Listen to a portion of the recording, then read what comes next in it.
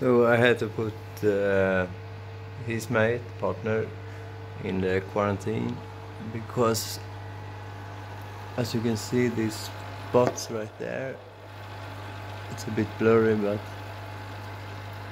and now there's another one right there, and I kind of need your help because I'm not sure really what it is. It's a wound or parasite, or let me see if I can get a closer look. Yeah, the things I've done, I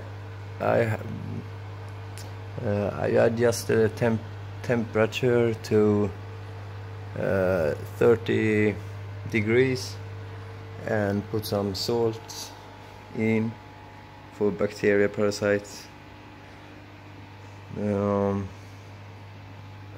but it doesn't seem to get any better. So I appreciate any support that I can get, so I can save this fish. Yeah, I think that was all. Thank you for tuning in.